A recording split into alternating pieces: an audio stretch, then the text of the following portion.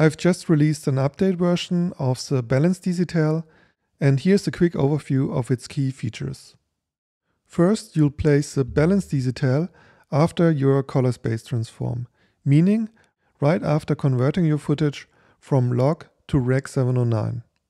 I will switch to split screen mode to highlight the main features.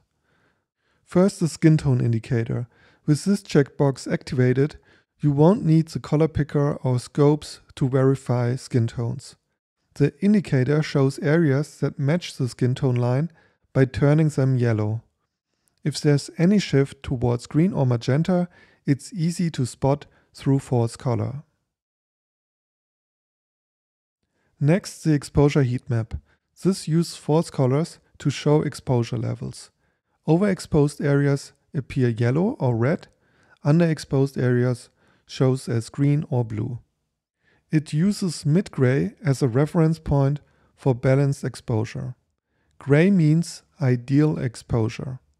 For lighter skin tones, yellow usually shows correct exposure. For darker skin tones, green is typically the right guide. Just note, these guidelines work best in daylight or well-lit scenes.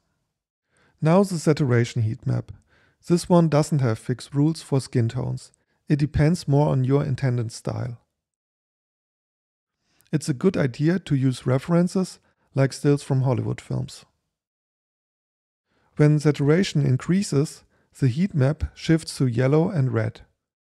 When you reduce saturation, it moves to green and blue. The latest update adds a new feature, the split 4-way view. This lets you see everything at once. Top right, skin tone indicator. Bottom left, exposure heat map. Bottom right, saturation heat map. This combined view means you don't need to switch overlays anymore. It helps speed up your grading.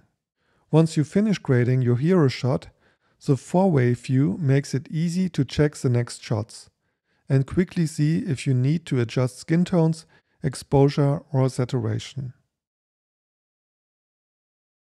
There's also an option to gray out non-skin areas, so you can focus on only the face and the skin tones.